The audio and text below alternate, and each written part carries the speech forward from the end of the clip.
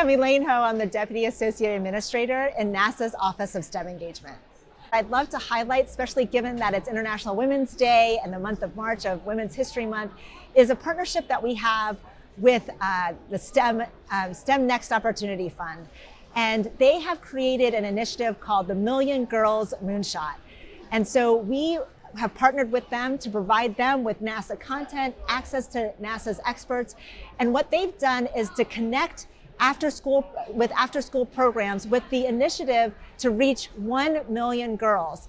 With that, they've also selected what they've called a flight crew.